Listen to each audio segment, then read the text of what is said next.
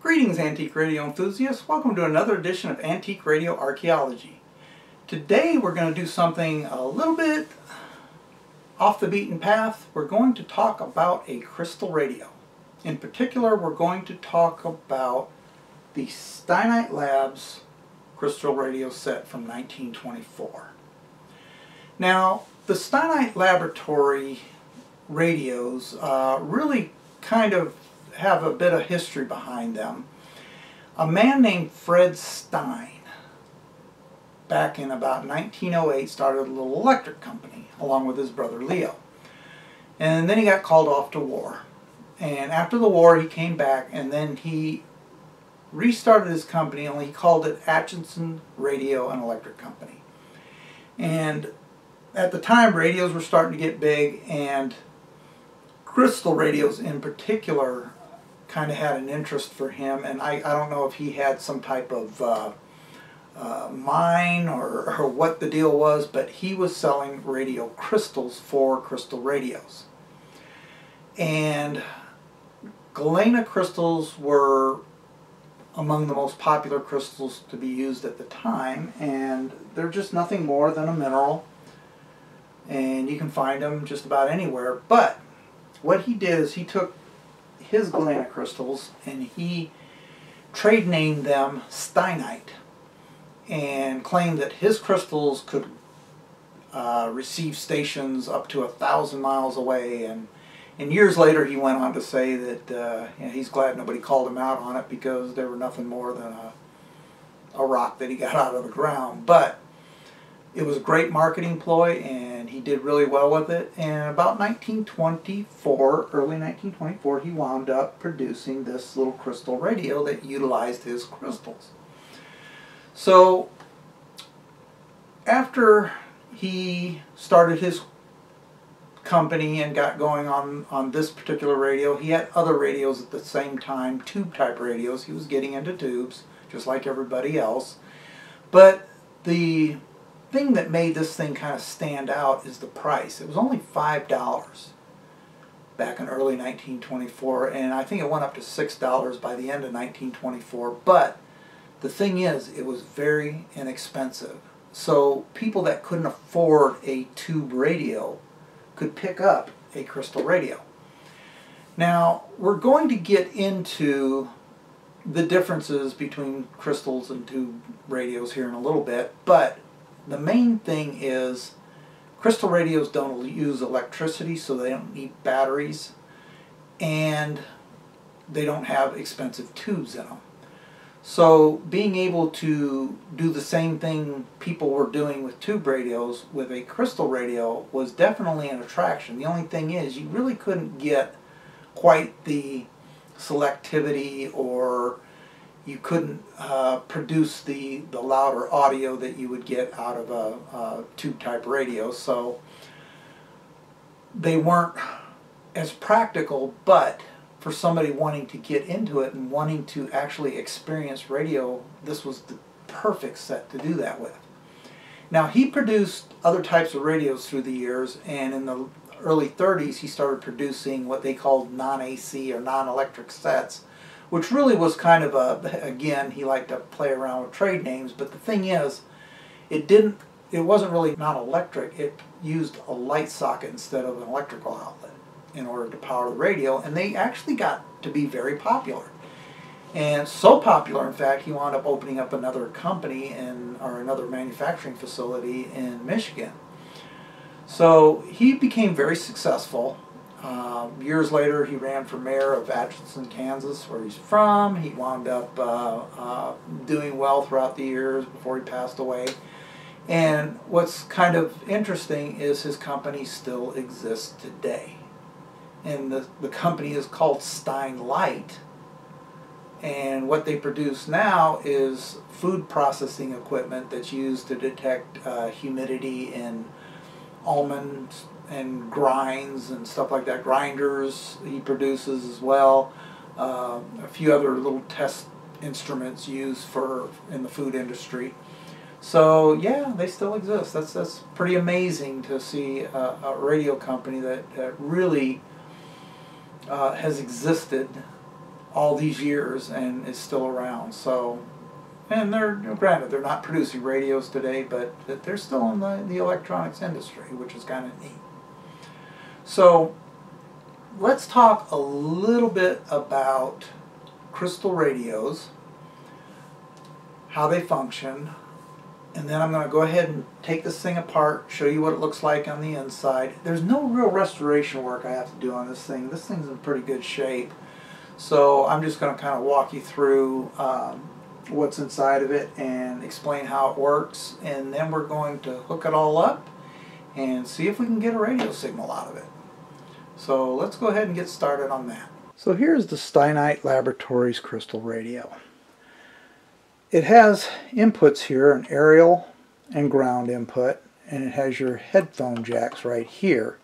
Now remember, this thing does not use electricity, and the way it gets away with that is the RF coming into it is basically an electrical signal traveling through the air. So it's picking up that RF and it's using that electricity produced by that RF in order to basically power the radio. Now you have a little coil, it's actually a spiderweb coil that's back behind here, and this is a variable capacitor. This here is a little slider that is tied to that coil that picks up the different taps off of it. This is your detector. Now this is called a cat whisker and crystal type detector, or crystal detector. Now what it does is it uses what they call a cat whisker, which is nothing more than, I don't know if you can see this, I'll try and get it in there. It's just a little coil of silver wire that uses the end there to touch a galena crystal that's basically kind of melted into this lead pot. And what it does is you can touch different parts of this crystal and it will find, as you're got an RF signal going through there, it will help find that modulated RF signal at certain parts of the crystal. Now one of the keys to using this type of cat whisker setup, because what you have is the pot's here, the cat whisker is attached to this, and what you're going to do is you're going to pull this away, you're going to move this around, and then you're going to touch it to the crystal. Just barely touch it. You don't want to touch it too hard, you don't want to touch it too soft, and you don't want to scrape it around the crystal because you'll damage it. So it was a little bit finicky in how it operated. So here's a schematic diagram of the radio itself, and as you can see, you've got your signal coming in, it hits this coil, and this slider will sit there and basically tap the coil to ground. So depending on where that tap is will determine how much coil is present there to help narrow down that RF signal. Now if you remember, if you have seen any of my other videos, we talked a little bit about how an audio frequency and radio frequency are combined. At the transmitter site, you're going to basically superimpose the audio frequency over the radio frequency, so you're going to vary the amplitude of the RF signal at an audio rate. So what that means is when you combine them, this is what it's going to look like. You're going to have a signal where the amplitude of the RF signal is going to vary according to this audio. Now of course spoken audio is not going to be this perfect sine wave. This is like a, if you were to put in 1,000 hertz tone or something, that's what it would look like. Now the way this worked is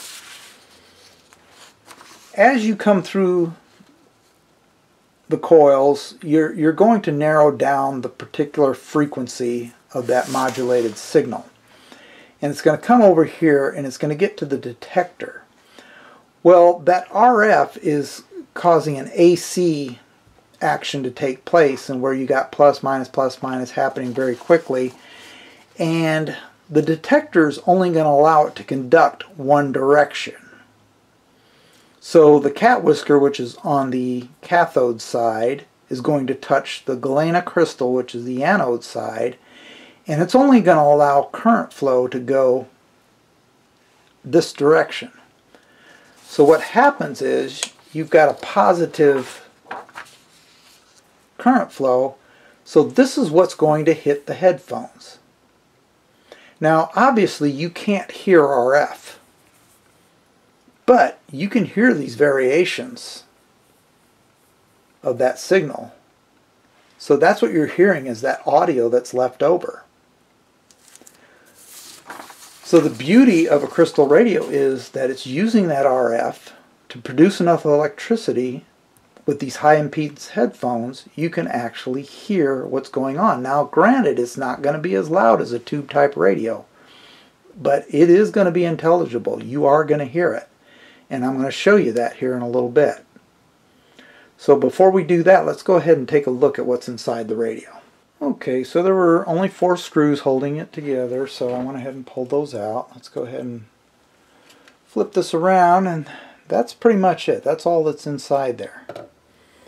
And really what you've got is you've got a coil, a spider web coil they call that, and you've got a variable capacitor in there, which basically has a plate that's bent, and as you turn the dial it moves that plate in and out.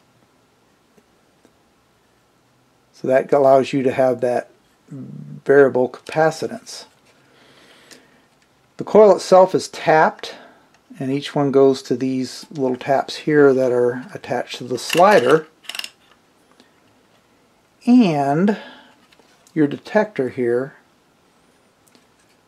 one end of it, the cathode, goes to the phone jack. The anode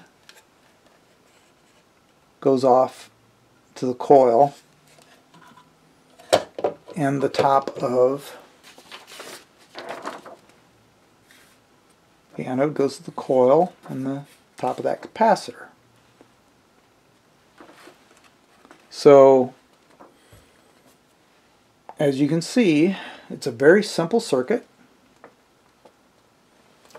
There really isn't much to it. And the bottom of that coil is tied to ground.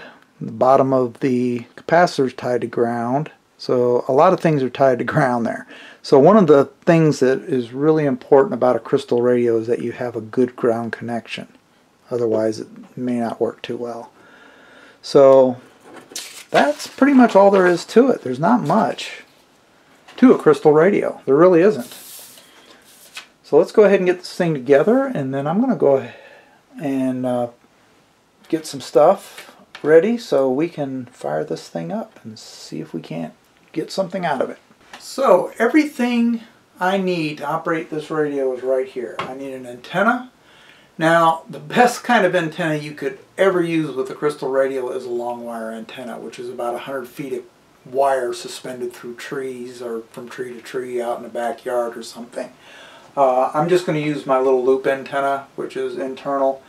The only reason I can do that is because my closest radio station is only about 3 to 5 miles away, is the radio tower, so we get it pretty strong, and that usually overrides everything else. So we are going to pick up that signal, I'm sure. So I can pick that up with this particular antenna. So we need an antenna, the radio itself, a ground connection, and a set of headphones. Now you're not going to be able to hear anything through the headphones. I will, and what I'm going to try and do is I'll get a powered speaker, and let's see if we can't pick up the audio from the headphones to the powered speaker. So let's go ahead and hook this all up. Okay, so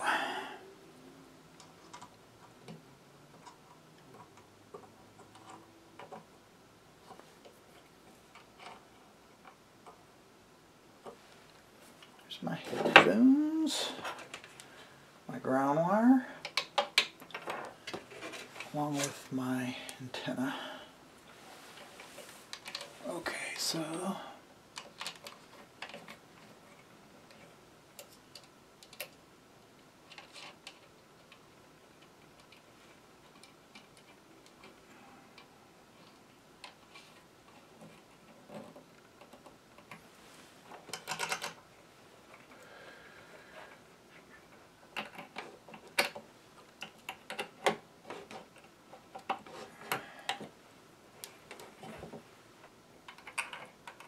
there we go. Okay. So I've got my ground connection, my antenna, my headphones. Now, like I said, we want you to be able to hear it, so I'm going to use this little speaker right here. It's battery operated. And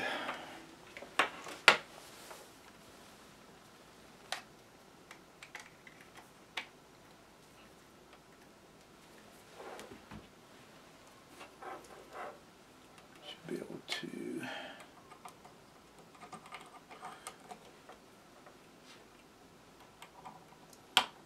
tie it to there. And power that thing on.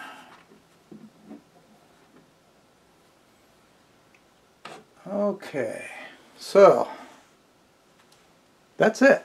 It's all connected, ready to go.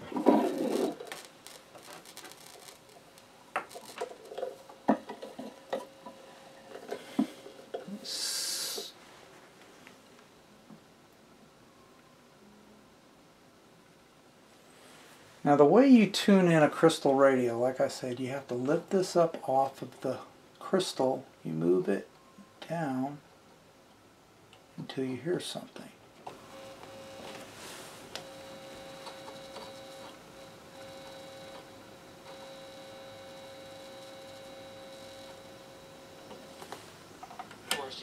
Oh, there we go. And American University professor Leonard Steinhorn. Because Lenny, I just want to reflect on what it is that and we're listening to live coverage from CBS News. Leonard Steinhorn, I want to go to you because let's reflect on what it is that the public has just... Now I can hear it very well in the headphones. And I don't know, I'm going to try and hold the headphones up to the... I don't think you can hear that. But I know you can with this. And overturning a legitimate election as the insurrectionists Okay. January 6th. We put our entire country. So there it is.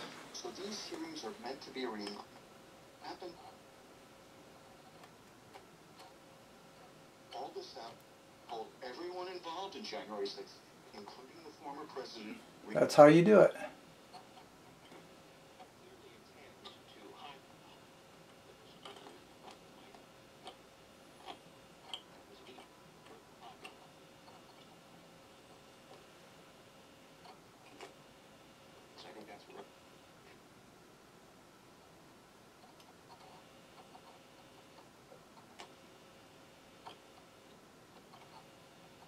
Might help change the dynamic because a CBS News poll indicates All right. the vast majority of Americans believe now that our democracy is under threat. Look at these numbers. 66% of Americans believe democracy. So there you go. That's how easy it was. That's really all there is to a crystal radio. They're real simple little devices that were, you can imagine back in the 1920s, it was just an amazing thing to actually put on a set of headphones and hear radio signals. Now don't forget, a lot of these radio users, they were in cities and towns that had a radio station nearby, so they would pick up that local radio station, and for them it was well worth the price to have something they could listen to. A lot of kids really enjoyed the crystal radio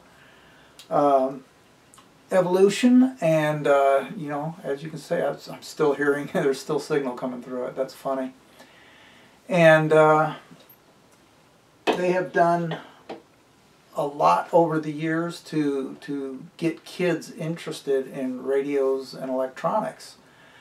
It's nice to see something this old come back to life like this, and to see that it's still functioning after all these years. I mean, this is 1924, my gosh, that's, you know, we're talking 98 years old. So I hope you enjoyed today's episode. I would like to do some more on crystal radios in the future. I do have even older equipment than this when we're talking loose couplers, and the old original crystal radios actually used different parts and pieces that were all hooked up together on a table.